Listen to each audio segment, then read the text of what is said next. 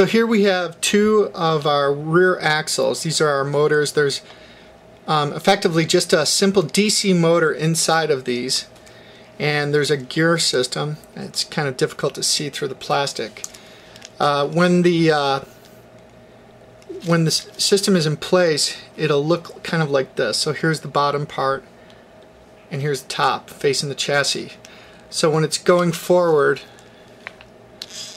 the wheels will be turning this way, and when it's going backwards or reverse, the wheels will be going this way. There's just two connections in here, providing either a positive or a negative 3 volts to drive the system.